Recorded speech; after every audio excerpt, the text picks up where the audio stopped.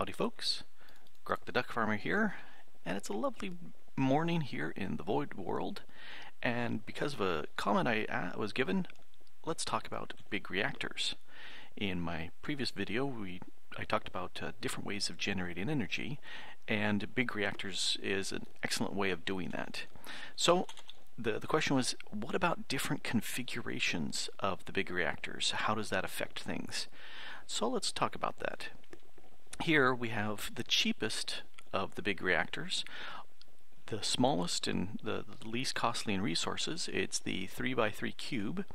It only has a single core, and to make it valid you just need one controller, an access port to put in your fuel, and you don't technically need an output, a power tap, but that's why you're building it, so you might as well. Inside, you can't see it. Let's just pop it real quick. There is a fuel rod right there, and we have on top of it a control rod. Let's put that back in place. And notice that the reactor changes its configuration and look if it's a valid structure. This is invalid, and that's valid. So looking at this is the smallest and easiest to make, and if we take a look at this, it's going to chew out about 264 RF per tick, which is a pretty decent amount, much better than any of the other little reactors and generators that you can produce. But what if we make it just a little bit bigger? In this case, for the cost of 8 casings and an additional fuel rod, we're doing more than double the power output. Or if we make it 3 tall, so we have a little bit more resources in it, it does more than 3 times the output. And this is what I think is kind of something we can extrapolate across all the builds. If you add additional layers, you should get more than each layer individually. It should build up on it. If we take a look at the interface here real quick, there is an interesting way that these temperatures play against each other. The higher the temperature, you get more power, more burnout, you get different issues, and so you don't always want to hit the highest temperature or the lowest temperature. There's a sweet spot in there, and some of these builds hit that and some of them don't. Another thing that we can do with these is we can have a little bit of space around the core to provide coolant, and there's a multitude of different things that we can put in there. In fact, looking at this, air. We could use air. I really don't recommend it. It's worse than any of those. We could use solid blocks. Diamond is the best, but it's kind of expensive to do that, but that's certainly better than using air. You can have liquid fuel coolants here, liquid redstone, which is as good as the blocks, liquid cryothium, which is actually technically gelid cryothium, but I always went with liquid. But in this case, the liquefied ender, that's the best as far as producing power. And so in this case, it's producing more than that one, even though it's the same number of control rods, the same amount being produced, because it's cooling it better. It's landing in that sweet spot better. So again, if we raise the size of this, we can see that the power that comes out is more than doubled. And if we raise it again one more, the power here is more than triple. That's the standard way that works. But we don't have to have a single core. We could go ahead and have multiple cores. And this one we've got 2 different examples, the same 5x5x5 that we had over there. But this one has an X shape, and this one has a cross shape as far as the 5 cores. These 2 are exactly the same as far as resources are concerned, but you can see as far as the power is concerned, the cross shape, yay, rain! The cross shape is a little bit less effective than the X shape as far as generating power. This, if you had a little bit more resources and didn't want to build the tiny cube, this would be the structure I would build. This one right here.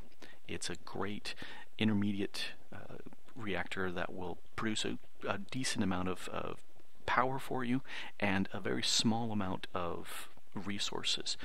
You're going to need 3 times 4, so that's 12 buckets of liquid ender, and that's 4 ender pearls each, so that's 48 ender pearls. That's doable in survival, even if all you have to do is run around and find endermen and kill them before hitting the end. So very, very doable, very buildable. But what if we make it bigger? We saw there was a difference when we went from no coolant to adding a ring of coolant. What if we take that same cross-shape, X-shape reactor and put an additional row of coolant around it? In this case, the gelid cryothium. The power goes up more. Over here, same structure, that's 4,700, and here we're looking at 7,300 RF per tick, just because we added a layer of coolant. And when you have this extra layer of coolant around it, it starts to make sense to use the gelid cryothium. It's really a pain to generate, so for the tiny amount of extra energy, you might not find it worth the effort, but it is a little bit more effective. And that's for the X-shape power cores. But what if we go and we fill it out? They will irradiate each other and actually reduce the burnout. And since we have 4 additional cores, as you can see, we do have an uptick in energy. So that certainly works. But what if we surround it with a double layer of coolant? Because this is starting to get kind of hot.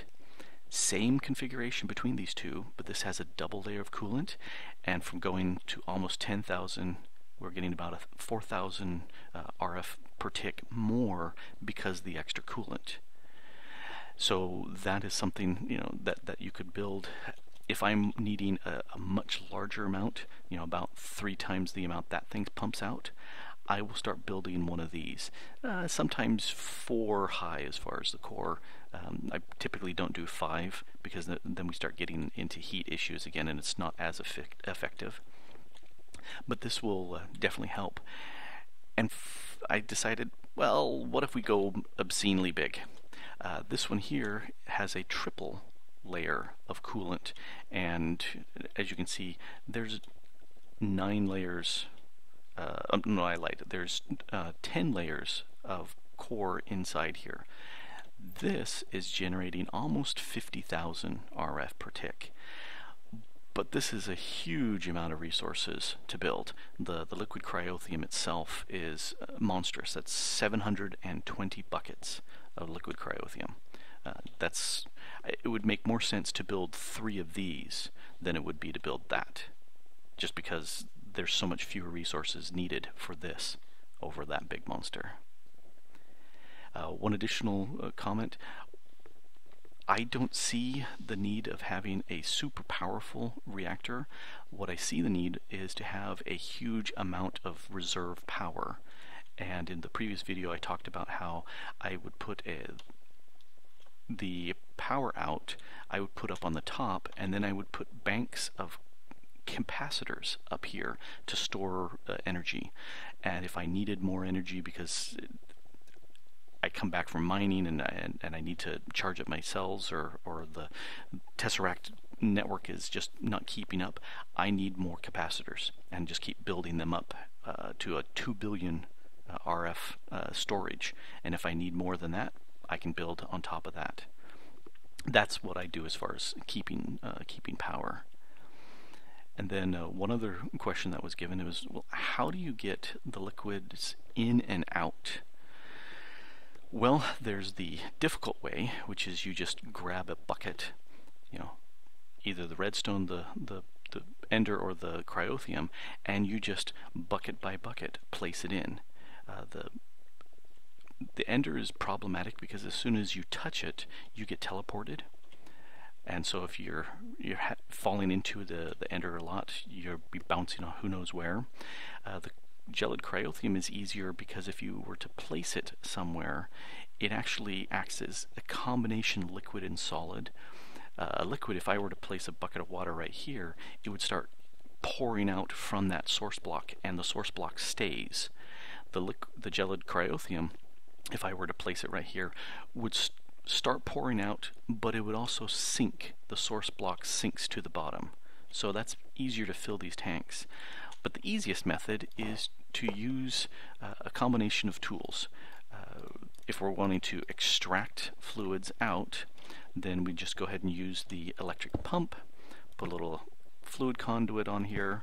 I've got a little tank, and it will just start extracting out the information, the stuff right there. Give it a little quick power, and it will start sucking out all the fluids. Now, if we want to change this, and actually I need that back. If we want to pump fluids in, then we use the fluidic plenisher.